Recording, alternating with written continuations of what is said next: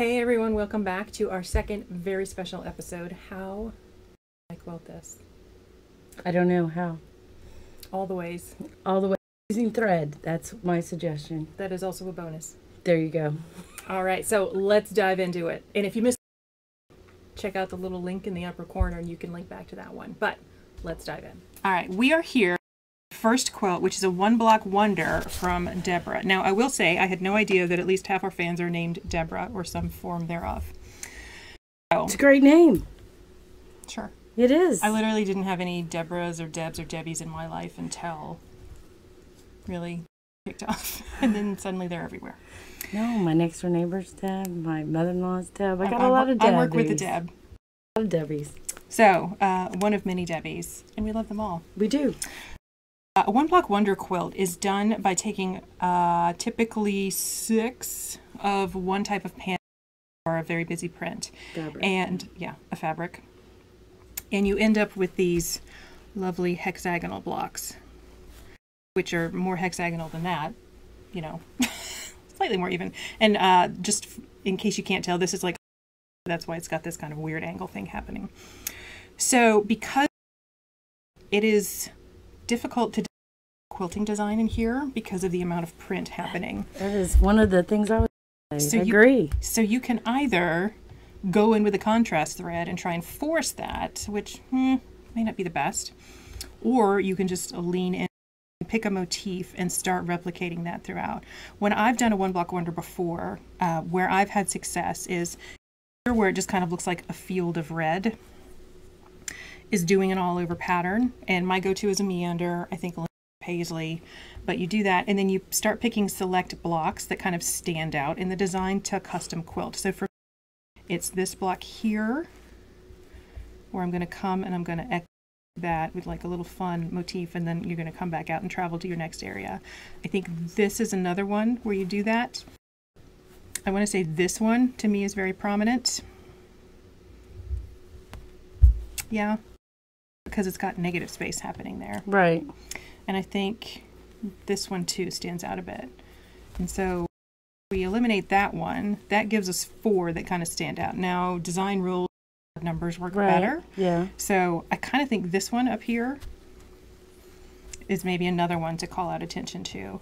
And then if you do it an all over and all, then you could do a white, or you could do like an orange, which I think would blend between the background and very dense red part over here. Once you get done filling all that in, you know, you can mix it up and break it up and just treat these boards.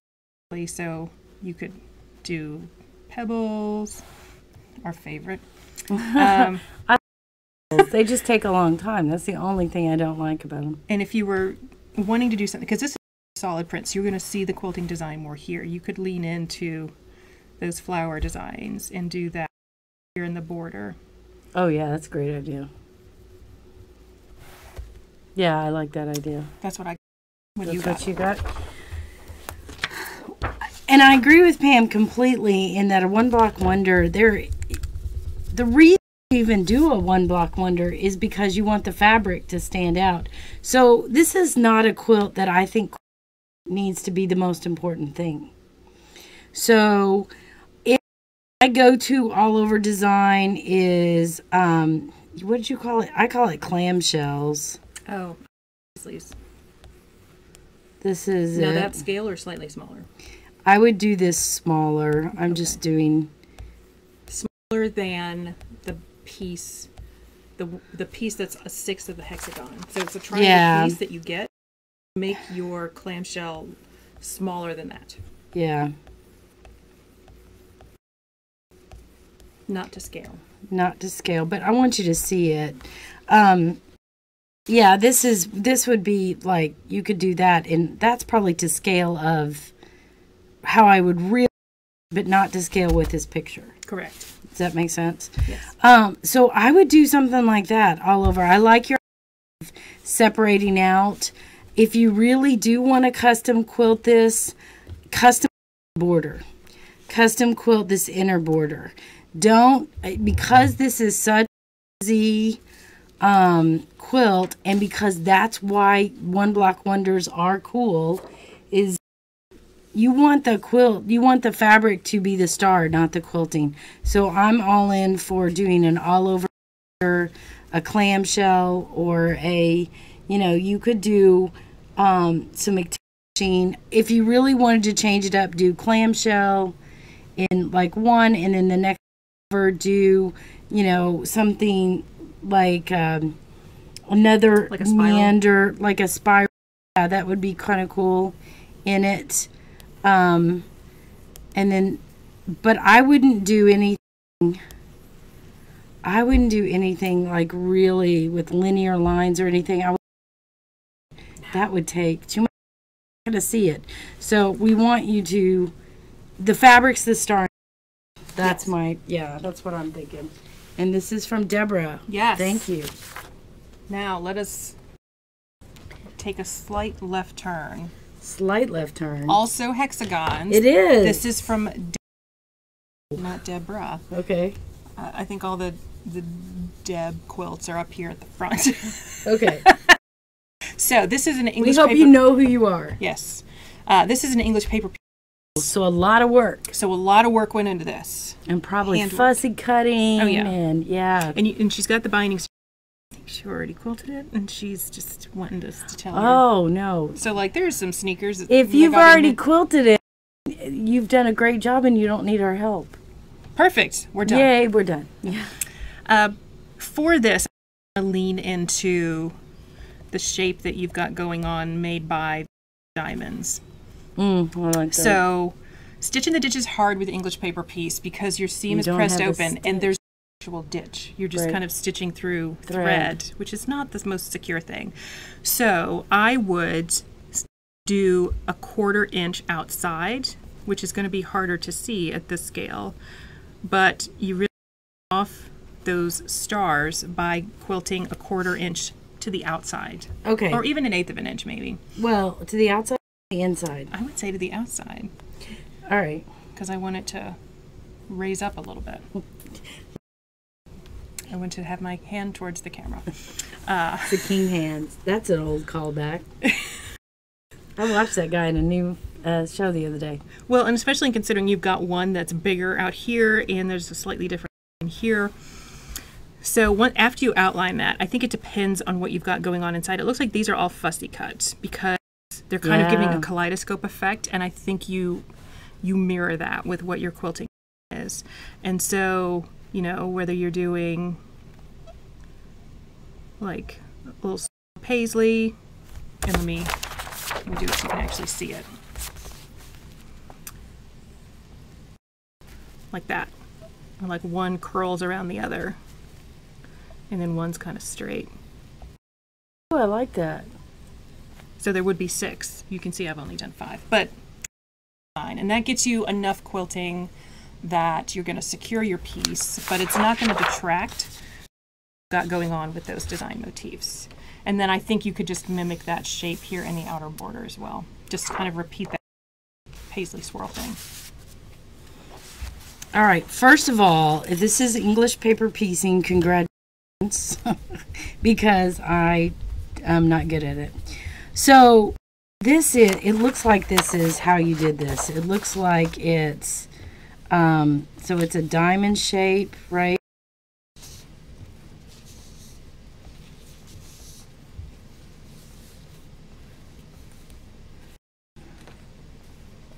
Man, this is me remembering how to draw.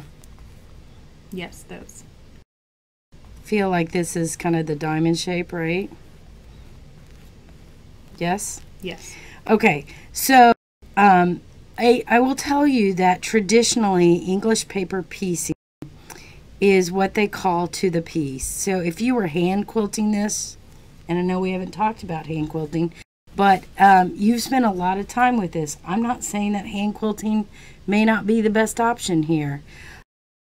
I'm doing some big stitch quilting on a version of mine that has this same right. So what is very common in English paper piecing that you see with hand quilting is what they call to the piece. So you would do a 1/4 of an inch inside of every piece, and that's all the quilting that you would do. I'm not saying that this is what you want to do. This would be, you spend a lot of time together. There's nothing wrong with you wanting to do some hand quilting, to have your whole quilt hand quilted. That would be to the piece. That would be very traditional, very common. Now, I guess if I were doing this custom, I like what Pam suggested, in that you're going to mimic whatever the design is in each of these blocks. So if it's a swirl, you're going to do a swirl. If it's a pointed, you're going to do pointed. And I would let the me what kind of shape I'm going to do, and just kind of mimic what that is, and that's how I would quilt it. So I would be custom, I would do that. These edges, you know, there are a lot of really templates that you can use with the chalk dust. I guess it's like chalk. Right? Chalk pounce. Yeah, it's a pounce thing. And what I would do is I would almost divide up this area with the chalk pounce thing, and I would almost mimic some of these paisley shapes like out into here, you know. I don't know. Keep those diamond shapes in there. Maybe do a diamond shape in there, and then I would do the diamond differently, quilt down more, and then leave that open. But I would divide it up and somehow give me, because those are really wide borders, so there's a lot of space to you create design within that space. And you're already doing some of that with these. And it would be really interesting to see some, you know, straight, you know, have a here and this be back and forth, and you know, divide up some way, and then give yourself where it runs into these designs on the outside edge, which I really like. And if you do something unique in these two borders, whether it's ribbon candy, which we've talked about before, and ribbon candy, if you haven't seen that, ribbon candy is the do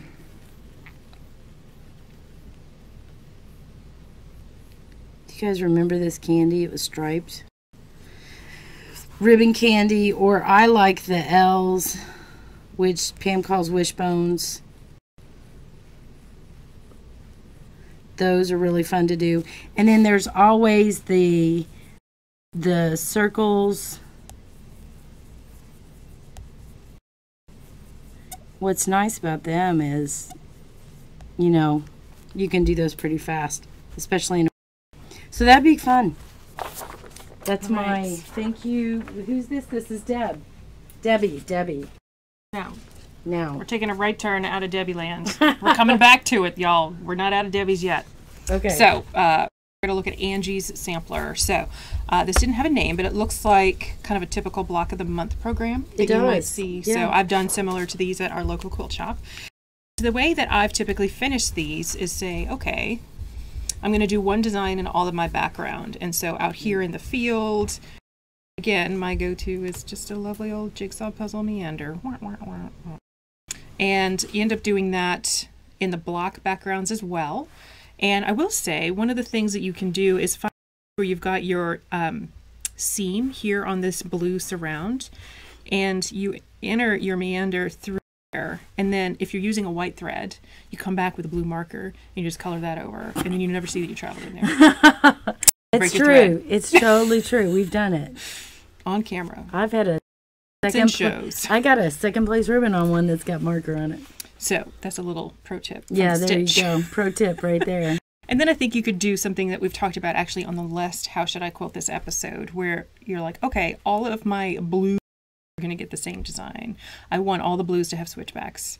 Or, given this design, if you really want to simplify, say, oh, I want all the squares to have orange peel design. And so you kind of travel in here with your thread and come up, and then you do an orange peel, and it looks better if you stitch in the. And then you say, okay, and then I want my triangles to get switchbacks. And so switchbacks are just, you know, vertical up and down, or, you know, horizontal. And so that's another easy way that gives you it's custom, but you don't have to put a lot of in planning into it. You just say like, all right, squares get orange peel and triangles get switchbacks, and then you just go about your merry way, and then you're done. You just work your way around the quilt. I like that. That is my sampler tip. All right, so if we're doing a sampler, then what if we did quilting? That's hard. It is hard, but it could be fun. So what if I take a basic pattern? So let's say you want to get better at feathers. So I'm going to take one block and I'm going to do feathers inside that block, right? And there's a bunch of different ways to do feathers. Some people do bumps feathers. Now, here's what I do with feathers that I really is because I'm not good at traveling. Well, I am, but I'm going to make my vine super big. You like a fat vine. Like a fat vine. And you know why I like a fat vine? Because I'm not going to be particular about my feathers. Now, these perfect, and guess what, that's okay, because I'm gonna decorate them. So let's say I'm gonna do this kind of basic for all of these blocks, but what I'm gonna do is I'm gonna change it up every time I go in there. It's better at feathers because you've got 12 of these and you're gonna do this. So on the first one I'm gonna go in and do a pearl like circles. It's pebbles but in a line. Yeah, pearls. So that's what I'm going to do on the first one. And then on the next one, I'm going to do zigzags. And do you do anything different in the feathers? Yeah, sure. So in some of the feathers, I can just do a circle and back out. Some of the feathers, I'm going to do a hook. Some of the feathers, I'm going to do a little circle. Sorry. And then some of the feathers, I'm going to just do echo a feather and then come in and out. Some of the feathers, I'm going to do a flame out. Some of the feathers, I'm going to do a flame and then a circle and then out. Feather. So you can see where I'm going to do a hook. I'm going to do a hook, out. Hook, circle, hook, out. That looks kind of like a fleur-de-lis. I'm going to do a flame. Sorry, I got choked up on something. I'm excited about this. That's what it is. She's overcome with feather feelings. So, but if you do that consistently, flames and all the one, or circles and all the one, or whatever, then it's going to look so unique, just like you've spent all that time looking unique. This is going to look unique. And the other thing that you can do is you can echo. Echo's my favorite because it gets you out of trouble. I know. Echo's your favorite? Echo's my favorite. Echo's your favorite. Echo. Is there an echo in here? But you can do this like with an echo. Man, and be like crazy. A crazy hat. Yeah. And would you use those kind of hook out swirl thingies to fill in like the corners of the block? Sure. Because yeah, these don't have exactly. corners. Yeah. Then let's say you got bored with that and you wanted to come back in. That's crazy talk. You know, you could put pebbles in your echoes. But mayhem. Okay, here's what you need to think. You need to think Tim Burton. No. When you're doing this kind of stuff. Because if you think about all of his films and stuff, he did like really funky stuff making. So I think this would be a great practice piece. And I'm not saying this is a practice quilt, but remember, we're always practicing for our next one. You did different feathers, and each one of these, man, by the end of this, you're gonna have feathers down. It'll be great. A quilt. It'll be awesome. You can do 16 different versions of feathers and be creative, like flames and hooks and dots and circles. Who's to say that you can't go in and do, you know, all these can be, this could be unique in each one. These can be unique in each one. You can make echo within it, you know, do the clamshells within the feather. So then when you do stuff like that, even feathers may not look perfect, man, they're going to look snazzy. So people won't know that your feathers aren't perfect. So that's what you do. There you go. Angie. That's my sister's name. That's not her quilt, but that's my sister's. I know it's not because Angie doesn't quilt. My sister Angie doesn't quilt. All right. So next up, Bridget has provided us with a lovely 3D quilt. I know. And her specific comment was, I'd love to emphasize or preserve the 3D elements. Okay. This is one of the ones that I noticed right away. And you're probably going to do exactly what I'm going to do. It's radiating lines. Yep. Yeah. You want to do ruler work on this quilt. Yeah. And so what I've just drawn looks like it's not meant to be. It's meant to be angular. Nice squeaky marker. That's a good time.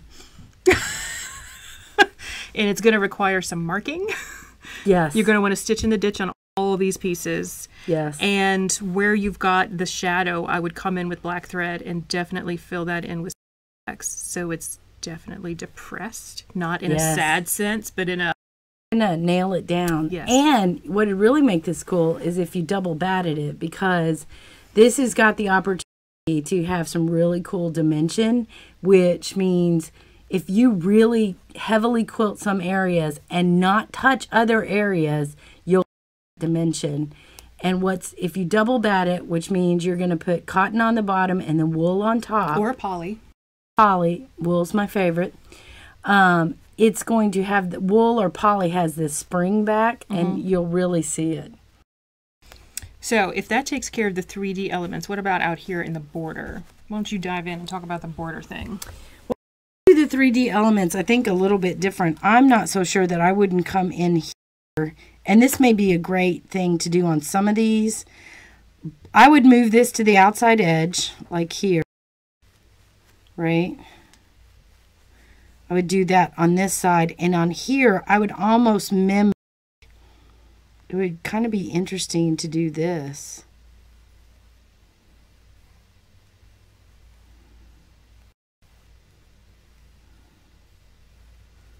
Right? To do that, like, and come in this way, down this way, and come in this way, come in this way. Now, these borders, I would divide all this stuff up, and here's kind of what I'm thinking. I can't talk with a thing in my mouth. See, I don't want to write on this. See how I divided up this border, and then I did a sideways ribbon candy and then a switchback. By the way, this looks like it's ruler work, and it's not. It's just when you're on a long arm, like that straight line, if you move over the width of your foot and go straight again, you've already made very even straight lines. It's really easy to do straight lines on that. So I would divide up, I would mark this border, divide it up, and then I would treat each of these kind of like you're doing these. I would just mimic all of these done. Gotcha. Thing, and I think that will look super cool. But what's going to pull this off is heavy quilting where you're not want something to stand out. So all this background, where these are like puffing out, all the background needs to be heavy quilted, whether it's just a meander or it's a shell shape or it's a, we talked about the box thing, I think, in the last episode. But I would do super heavy, small, tight. Super heavy, small, tight. I like this quilt. I can't wait to see this one quilted. Bridget, that's just cool. All right, you're going to keep us going. We're going back to Debbie Town. This one, when I saw this one come in, I was like, wow, there's a lot of room for custom quilting in this. I think there's a lot of room for personalization. Yes. So I want to personalize this some way, whether it says something in these stickers, and I know we talked about doing, in the last episode, we talked about how you can take my name's Lynn, of course, but how I could take a letter or a font that I like, and once that's in the, like say that's in the middle of the star, I trace it, and then I quilting behind it, and that makes that pop. That's one option. It needs to say hope, love, whatever, somebody's name. That's cool. But you also, I think, have a really thing here where you could do some cool graffiti quilting, you know, and do some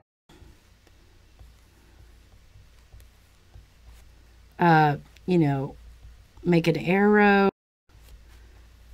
kind of thing, which would, I think, be super cool. And then I think that it would be neat if you're filling this in from the background. I think you could do some heart, you know, meander.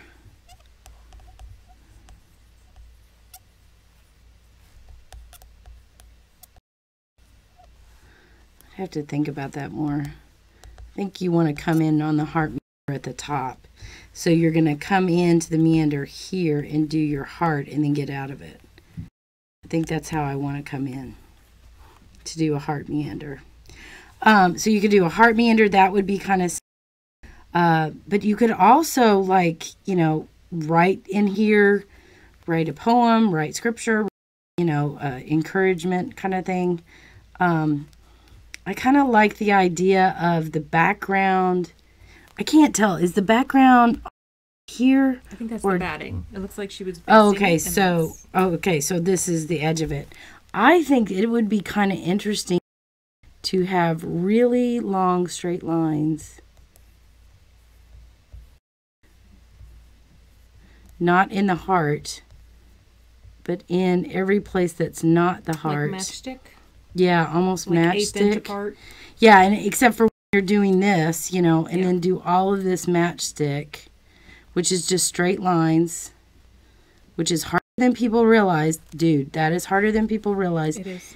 And then when you get in here, you either fill it with heart meander or write something, or I wouldn't quilt this as much if I did matchstick back there, though. What do you think? Yeah, I think that Let me makes get out of sense. your way. So I'm inclined, like you, to do something to emphasize, like the stars look like a banner, and banners are typically signage or trying to convey information. Yeah, I agree. And the other thing I like about it, and you didn't mention it, was the dark triangles that give the Oh. impression that it's wrapping around the heart. Oh, yeah, good point. And so if we're carrying that motion through, I think there's a way to kind of use quilting to echo the idea that this is a banner, and here's where we see my drawing skills are worth anything. They are. But you could continue that in what I call ghost quilting, where you're continuing the shape. But I think you could Google what ribbons look like instead of relying on this video, and kind of mimic that shape down here, kind of bring that ribbon motif further in. On the stars themselves, in the absence of knowing, oh, is this for a specific person? To me, I would do that thing Lynn suggested, but I would do like just hearts inside the stars and then quilt down everything and let the heart inside the star puff out. Oh, cool. Yeah, that'd look good. And then you would want to stitch in the ditch just to make that good as well. And then you're kind of outlining all the things. In the heart itself, I don't know, I'm struggling a bit because I like the idea of the graffiti quilting, but if the thinking here is that, you know, it is the thing being encompassed Yeah. by the star. The star hug. There's star hugs on the heart. I like it. Okay. I'm with you. What kind Let's of go. things do you hug? Pillows, animals, Yeah. your sweet baboo. Yeah. I hug Mikey. I also kind of love the idea that maybe the heart is hugging back. Oh, okay. And if you're going to be a little crazy, you give it a little face. Like, Aw. it's so happy to be hugged. That's kind of fun. Especially because this, to me, the color choices say maybe it's going to a kid. And I think they appreciate. Yeah, it A could. little I think sense it of fun. reads not juvenile, but younger, Yes. preteen maybe. And I think you can have a little fun with it. You know, give the heart person, have it Right. hug back. Like, yay, I'm being hugged. It could be for a lot of things, though. It could Yeah. be for, you know, someone's gone through a cancer scare, or someone's gone through a, you know, some kind of medical issue. baby. This could be a lot of things. It could be baby. It could be medical issue. It could be for Valentine's Day. It could be for Valentine's Day. I mean, but I think that same kind of technique that you use here in the star works. So whatever the motif is that you're putting in, you that puffy. Like you do the outline, leave the rest of it puffy, and you're densely quilting inside of it. Now, I have also been known to just like full lean in and mimic the shape, and so you come in and you are like echoing. Yeah, it's just going to reinforce what that is, which is another lovely way to kind of, you know, re-emphasize that, especially if you're using, you could use a variegated thread here. Oh, there's a lot of like cool. red to pink variegated that would look really cool, and you know, because you've got a solid, that'll really show up. I like that you are really leaning into the heart motif and adding it in here and echoing it. Yeah, that's a really good idea. I think that's great. And then I'm out of ideas, so I just meander the background. All right, meander the background. And when you don't know, is this the one we're doing next? And we are still in Debbie-town. So Debbie! Last stop in Deb-town. Wait, I need a marker. Debbie. Okay. So, this is a motor kit, I think. It's a digitally printed snowman panel of all the little So, bits. I think the way this is made is this is put on here. So, this is all one piece. That is a big applique thing. Just so everybody understands, all one piece of fabric. Now, because it's all a piece of fabric, man, you got a lot. You don't have to worry about seams and stuff, because I'm pretty sure this part's cut away underneath.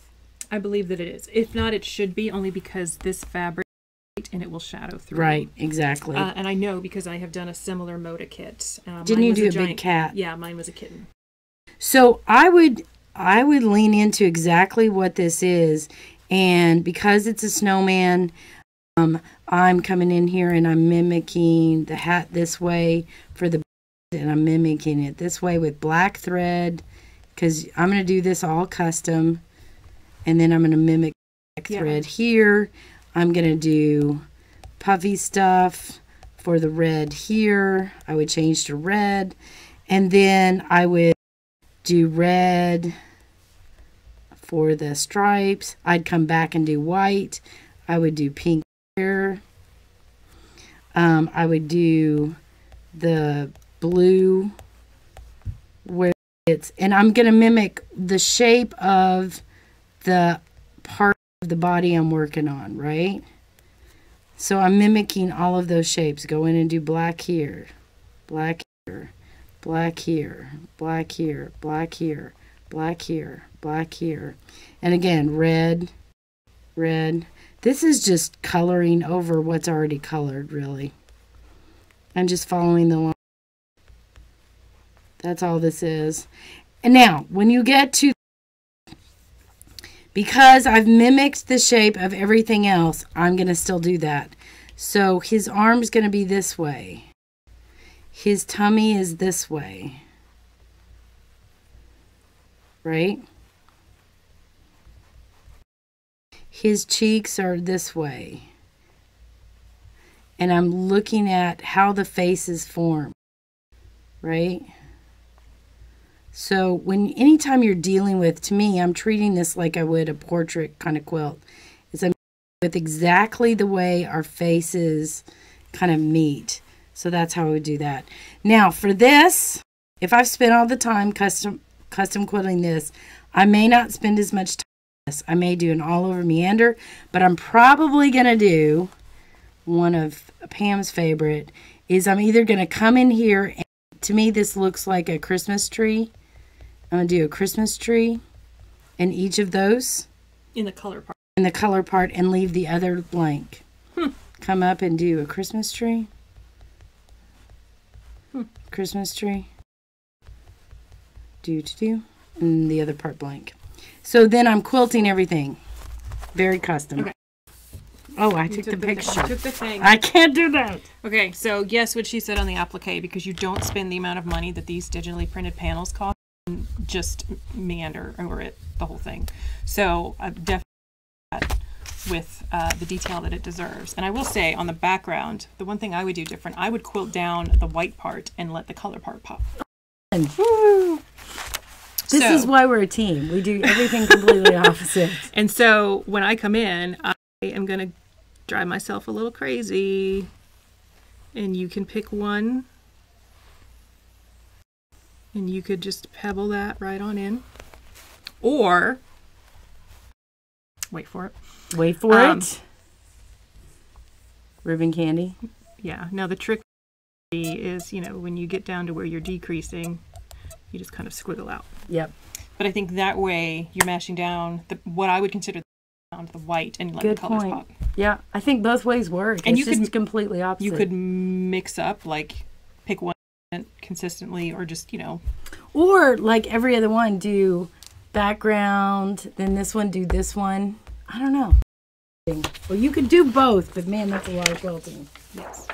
All right. We are now a rail fence with Christine. Christine, this looks like a rail fence. It's kind of a rail.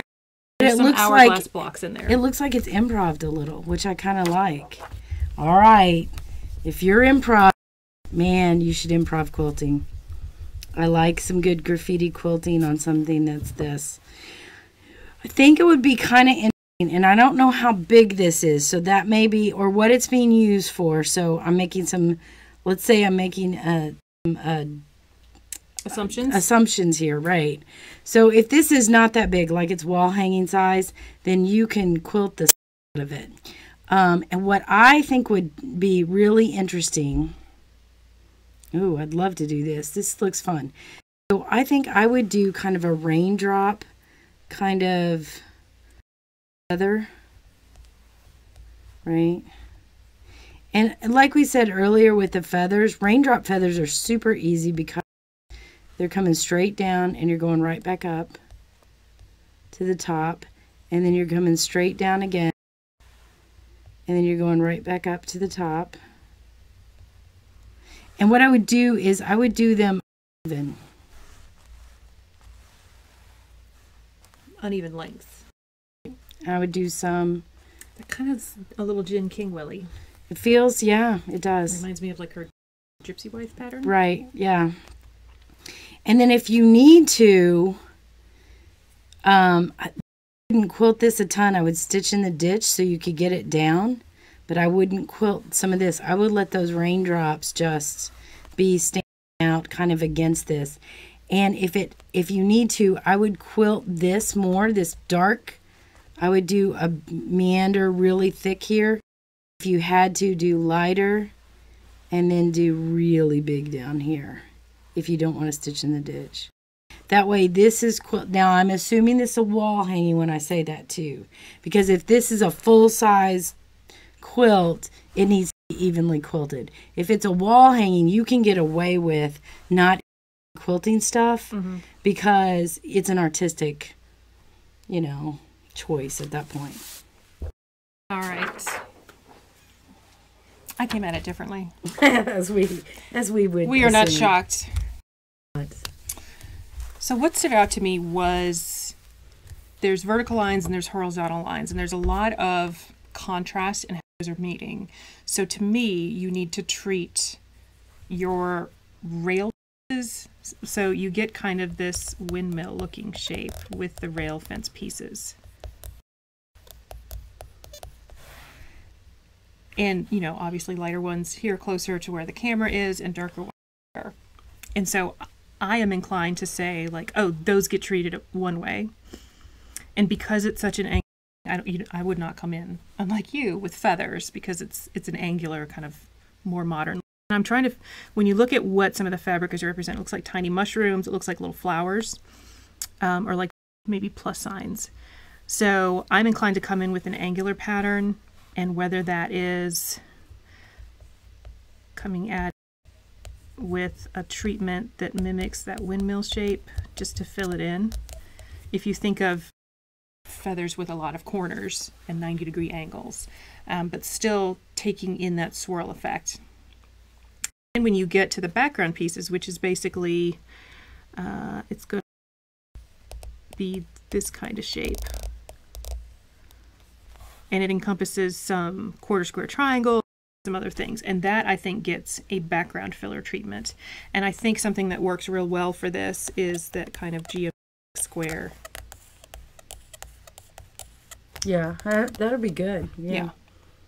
I think I was looking at it when I, with the raindrop feathers, is this goes from dark to light. I saw this falling, kind of thing. And that's really interesting, but that's a neat quilt. All right, finish strong. Well, this is Christine's Judy Niemeyer quilt. And I don't remember her exact pattern that this is. And it may not be a Judy Niemeyer quilt. If it is, it's Judy Niemeyer-esque. Yes. Definitely. So a lot of these are very quilted when I've seen them. And if it is one of Judy's patterns, she does sell like pre-programmed quilting designs. You just load up, align everything, and then... Right. So there's a couple of different things you're dealing with here. You're dealing with spiky, and then you're dealing with these blades for the diamonds. Yeah. So if you do orange peel on the diamonds for each of the diamonds, that would take care of those. Then if you go in for the spiky, you've got, I think you got to get in there with a ruler because those are real tiny points. They are. You could, if you're dealing with a spike, you could come in and do the hooks kind of thing to work your way up the spike. And do that in each one. This needs to be almost consistent on however you treat it. So if you're doing what I think this bodes well to do, it's not graffiti quilting all over it. That wouldn't work well for me. However you treat the spike, you need to treat this spike and this spike and this spike and this spike and this spike. You need consistency. So whatever design is. Now, are you using that same thing from there, here? And even on the white? Or if you're not using the exact same thing, what you're doing is you're just adding an element to it. So if I'm doing this hook thing on the smaller ones, then I may do a hook and then a circle, a circle, a circle, right? Maybe adding for this one, where these are just the hook. And then for the final one, you may add a feather here. Yeah, because you've got more breathing room at the base. Right. So you come out and do something like this at the base to fill those up. This is also something that it's going to be, it's a lot of work. It's a lot of work. But you already did a lot of work to get the top put together. Go on. I think what I see a lot of people do, or they tend to do, is like, oh my gosh, I got the top done and I'm done. And no, you're not. You're halfway there. The quilt isn't made yet. So all that energy that you put into making something as complicated and gorgeous as this is, spend the time to get that look continued through the quilting. That's my opinion. Again, you can meander and overhaul this all you want, but wow, it's got a lot of potential to be really unique. Whether it's you on this kind of piece and you do something like this on the edge to... Yeah, because the trick there is that you're then using these seam intersections as your guide points. It's less marking, which is good. Yeah. Do something like that. You can have a secondary motif to where and then when you do a secondary motif, kind of pushing it where the spikes are pushing it out kind of deal. And you can do all kinds of stuff in there. These are gorgeous when they're done. They're just beautiful. I got nothing to add. You can be honest. I'm like, yes. Yes, do this. And then you're gonna treat your your flying geese. Whether it's they're a less spiky version of the spike. Right. I would treat everything separate and unique, but have consistency. So if you're doing that thing in this, it needs to be in every one of. If you're doing this in this specific spike, do this every specific spike. This, all of these. This goes in all the diamonds. And there's nothing to say that you couldn't pick, there's there's a center diamond, see, through this hole to that point. So that those center diamonds could have something fancy. Something fancy.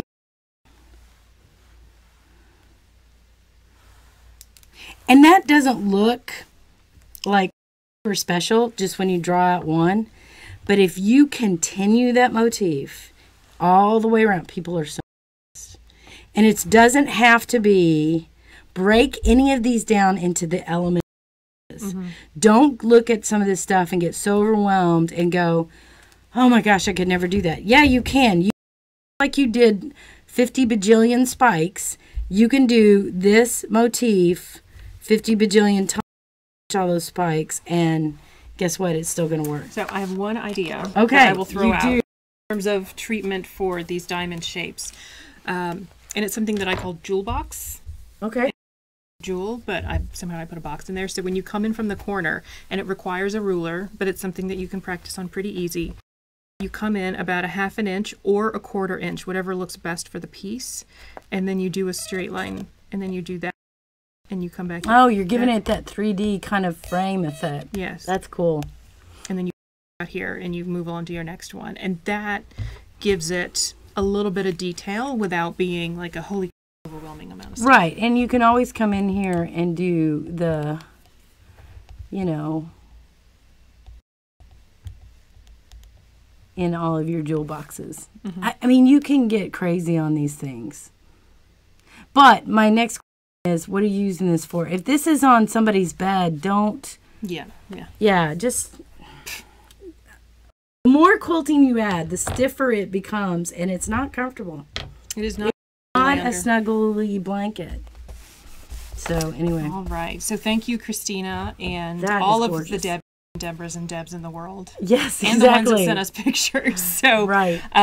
If you are watching this today that it drops, we are in Houston at Quilt Market, wish us well, and stay tuned to Instagram for some of our hijinks there. And we're going to be back next week, I think, with a regular episode. Okay. I will have to check the calendar to confirm, but next Friday there'll be something else posted on the channel. So stay tuned. Don't forget to like, share, and subscribe, and we'll be back soon.